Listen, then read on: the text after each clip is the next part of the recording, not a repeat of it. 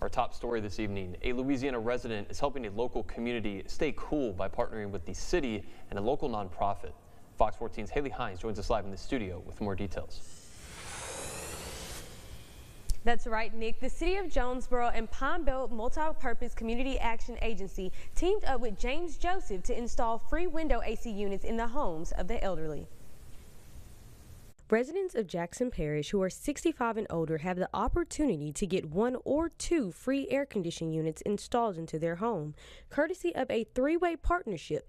James Joseph, the individual installing the units, as well as a UPS driver, says he's been doing this work for nearly 15 years and has covered almost the entire state of Louisiana. We spoke with Joseph on what made him begin this work. This elderly lady and her family, they were on the floor. And I was trying to figure out why were they on the floor. And the elderly lady told me because the floor get cooled during the daytime, and that's why we sleep on the floor during the nighttime. Joseph continued by stating his main concern has always been the elderly due to some of them having a fixed income.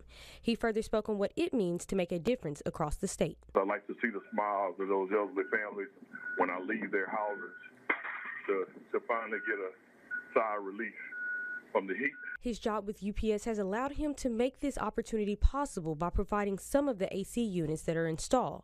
The executive director of the Pine Belt Multi-Purpose Community Action Agency, Conchita Malone Doyle, gave details on the ways the units will benefit the elderly. They ensure that the air conditioners are properly installed, so that immediately is in alignment with the LIHEAP, which is the Energy Assistance Program, to make homes more energy efficient. When the homes are more energy efficient, that decreases the cost of energy each summer. With the partnership also including the town of Jonesboro, Mayor James Harris described what it means to provide this opportunity for the people of his community. Doing things for our senior citizens, I can't even describe it. I mean, it is like undescribable because they're so appreciative, and you know, there's a need.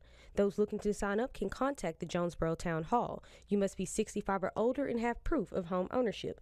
The AC units will go on a first-come, first-served basis. The deadline to sign up to receive a window AC unit is Friday, June 21st. Reporting live in the studio for local news that matters, I'm Haley Hines.